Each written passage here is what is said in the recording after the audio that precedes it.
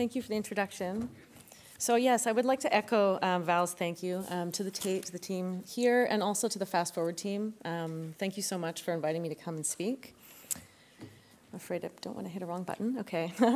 So before I get into the heart of my discussion today, I would like to take a few minutes and establish some context for both the institution in which I work and the cultural worker, Jo Spence. The Ryerson Image Center at Ryerson University, which I will now refer to as the RIC, in Toronto, Canada, opened its doors in 2012. While the seat of the collection can be traced back to 1968, it is a new institution still in its formative years. This has afforded the tremendous opportunity of acquiring material that is rare in its breadth and has allowed the RIC to begin shaping a collection that is distinct. Among its holdings, the Jo Spence Archive came in 3 accruals.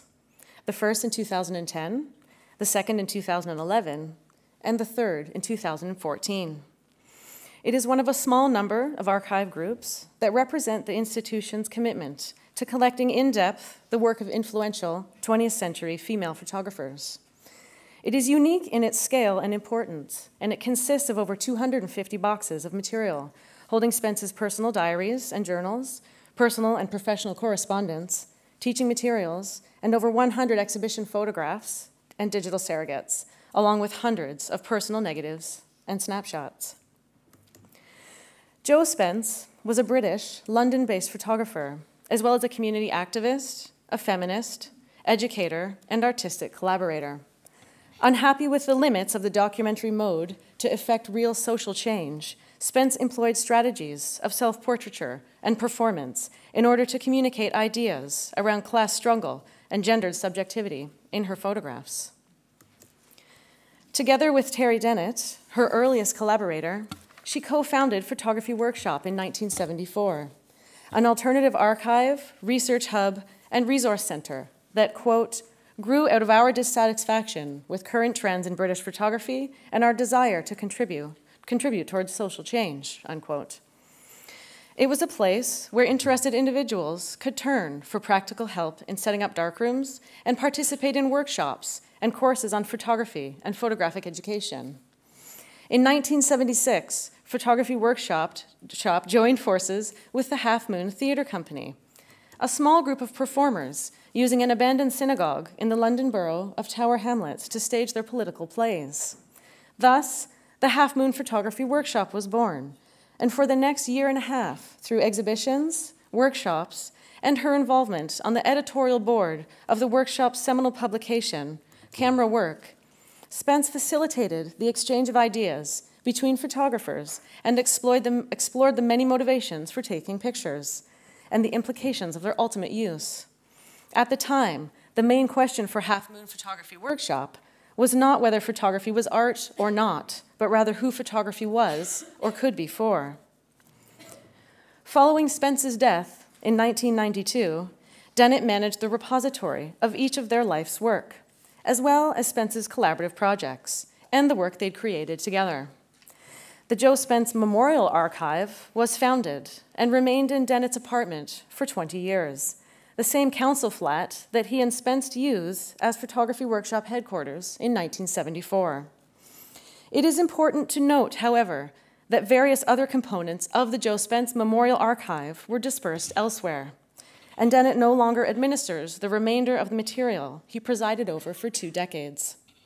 Today, in fact, you'll find various vintage components of the Jo Spence Memorial Archive splintered into many holdings, some publicly accessible, others not. Charged as I am with organizing the RIC's the Jo Spence Archive, this poses a number of questions regarding how to make intellectual and physical sense of the material. Are traditional archival best practices, such as respect de fond, or the idea of original order, useful in this context? How do I begin to make sense of an archive that was collaboratively shaped and maintained in flux? And, as recently as the aforementioned dispersal occurred, how do I give shape to what is only part of a still moving archive? As already mentioned, Spence worked collaboratively with groups as well as with individuals. Singular authorship was always secondary in her mind to a primary focus on interrogating photographic images, how they functioned in the public and private sphere, and ultimately, how they worked to subjugate individuals based on gender and class power relations. The combination of text and photographs, common to much of her work, sought to critique implicit class and gender-based power politics in both public and private imagery. Dennett's interests were primarily rooted in the activities of the British Workers' Film and Photo League of the 1930s. In his essay, England, the Workers' Film and Photo League, published in Photography Workshop's first annual, Photography Politics 1, Dennett describes the discovery of the League's London archive. Tellingly, he highlights a section of the League's manifesto emphasizing the wide distribution of news photographs domestically and abroad. He further mentions Photography Workshop's plan to prepare a master set of negatives and prints of League documents and surviving photographs for their archive. He subsequently collaborated on 2 panel exhibitions that resulted from this newly discovered material.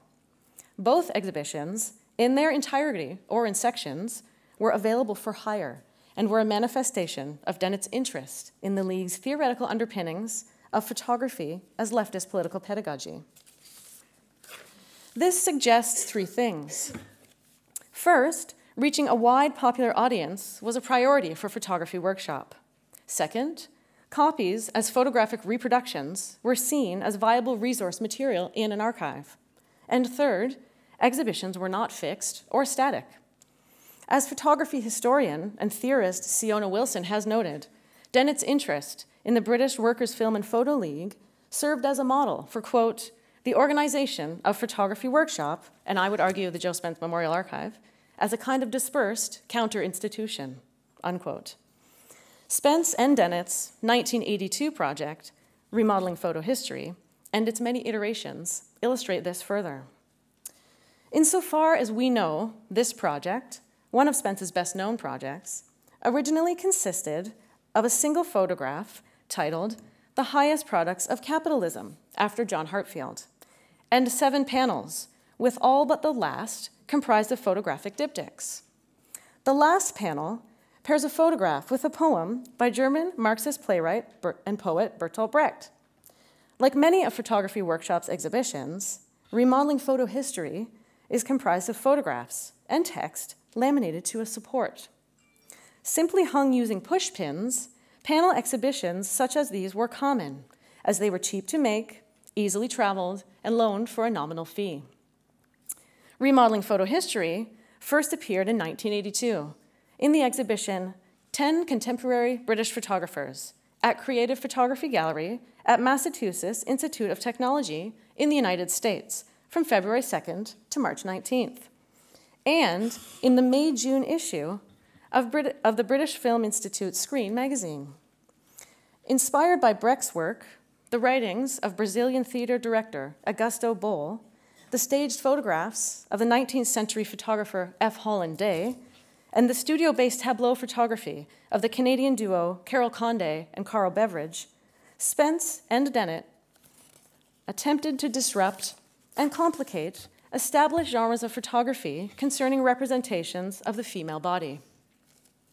In a 2010 interview conducted by Ryerson University professor Vid Inglevics and photo historian David Harris, Dennett refers to Remodeling Photo History's inclusion in the 1982 MIT exhibition, recalling that it was mounted on blackboard, with every diptych individually titled, like the examples seen here, from a version he sold in 2010 to the Reina Sofia National Museum of Art in Spain, in Madrid, Spain. Dennett also mentions a second version made specifically for use in workshops and delivering lectures. The written article accompanying the reproduction of the work in Screen magazine, authored by Dennett and Spence, states, quote, "We both felt that it could have another life as a short, polemical, tongue-in-cheek teaching work for photographic and art courses and workshops in this country. To this end, a second set of laminated prints are now available for loan or hire. So far, these have been used on several very different occasions and have always provoked lively and productive discussions between students and teachers," unquote. Unlike the exhibition version, Dennett recalls that this teaching version had a red background and is, in fact, the one seen here, sold to the Barcelona Museum of Contemporary Art in Spain in 2006. In her 1986 autobiography, Putting Myself in the Picture, Spence in part reproduces the work with swapped diptych pairings, new titles, additional photographs, and new sequencing. Remodeling Photo History was never finally fixed in form or content. A January 2010 email from Dennett to the RIC addressing the donation of the archive explicitly states that the RIC would receive unmounted, quote, unmounted non-exhibition prints of this series plus digital files, unquote. Our version of Remodeling Photo History, therefore, includes 23 high-resolution digital scans, one 40 by 60-inch chromogenic print, 31 gelatin silver and digital prints, and one gelatin silver contact sheet. It is important to note that the Jo Spence Memorial Archive was a private entity maintained by Dennett in his home, and the impetus behind its founding stemmed from the same ideologies embodied by Photography Workshop: to pass information on to others and make it possible for interested individuals to realize their political and personal potential.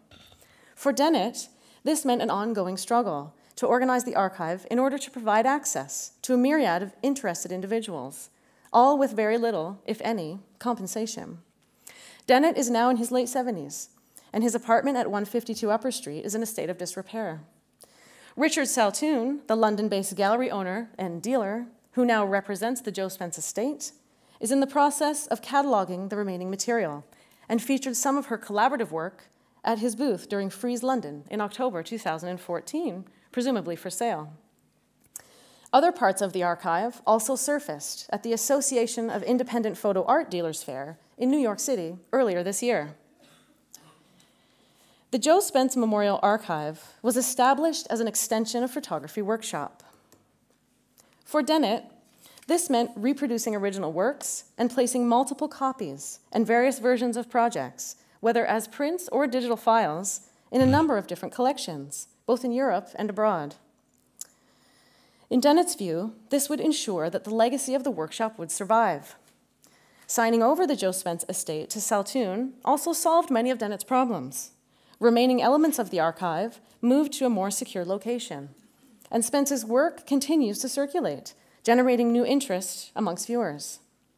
However, the difference in character between Dennett's archive and Saltoun's business cannot be overstated. The former's was rooted in praxis and by a deeply engaged, critical socialist agenda, while the latter deals in the world of single artists editioned or one-of-a-kind objects for sale. Spence, in a final letter to Dennett before she died, actually outlined the conditions for use of her work. Quote, "Since we now exhibit most of our work outside England, I want you to carry on the present shows, i.e., clear up all the outstanding non-UK projects as a first task. You should, of course, continue to do stuff in England, but only where it is useful for students and promotes the debates that we have been trying to raise. I don't want to end up as a quote-unquote art gallery hack. My work will be sterilized if it is shown out of context. So little treasure, keep it polemical and socially useful," unquote. However, she also states, quote, "Don't let that stop you from flogging the odd bit of quote-unquote fine art to raise money for the collection," unquote. The Jo Spence Memorial Archive no longer exists as it once did. The RIC's Jo Spence Archive and the dispersal of the Jo Spence Memorial Archive reflects a certain path, one caught up in a matrix of art world exhibition value and commodity exchange on the one hand, and photography as a tool for political and social change on the other. It embodies, in its form and content, the continuation of a project, one influenced by the British Workers' Film and Photo League of the 1930s and shaped by the socio-political, cultural climate of London in the 1970s and 1980s, and by the contradictory forces of the art market and the legacy of photography as leftist political pedagogy. The relatively recent and far-reaching dispersal of Dennett's archive across the public and private sector is part of an already existing trajectory with a history, one that sought a critique from within the ranks. In a footnote in Siona Wilson's book, Art, Labor, Sex, Politics, she cites a conversation with Dennett where he indicates shifting to the proper use of the single name Jo Spence for her collaborative work in an art world context. It is vital, in my view, that this information be pulled from the proverbial footnote to the fore in organizing the Ricks archive. The Ricks version of Remodeling Photo History, as a case in point, carries with it a message, a dialectical critique created against the backdrop of photography workshop, its teaching activities, and its counter-archive. It is a message Dennett kept, reproduced, exhibited, and disseminated from the Jo Spence Memorial Archive for almost 20 years, and hoped would endure in the public domain for perpetuity. Managing the Ricks Jo Spence Archive has therefore meant treating reproductions of works the same as we would their vintage counterparts. It means applying strategies to digital surrogates of photographs and artworks, installation documentation, and digitally reproduced documents that align with the most current standards of digital preservation. Going forward, it means reaching out to, for example, the History and Theory of Photography Research Center at Birkbeck University, who now hold the Jo Spence Memorial Library, the Tate, who hold photographs and related ephemera from the archive, the Museum of Contemporary Art Barcelona, and Reina Sofia Museum of National Art in Madrid, who both hold a number of important photography workshop panel exhibitions in their collections. It means creating meaningful dialogue with Terry Dennett and other collaborators that Spence worked with, namely Rosie Martin, and surviving members of the 1970s collectives, the Hackney Flashers and the Polly Snappers. Appropriate stewardship of our holdings, in effect, means being the connective tissue between the scattered elements of the Jo Spence Memorial Archive's material and the people who made it, to ensure Spence's work is recognized and recorded and ultimately maintains a foothold within histories of cultural production and broader histories of photography. We must engage with its plural context, both past and present. Thank you.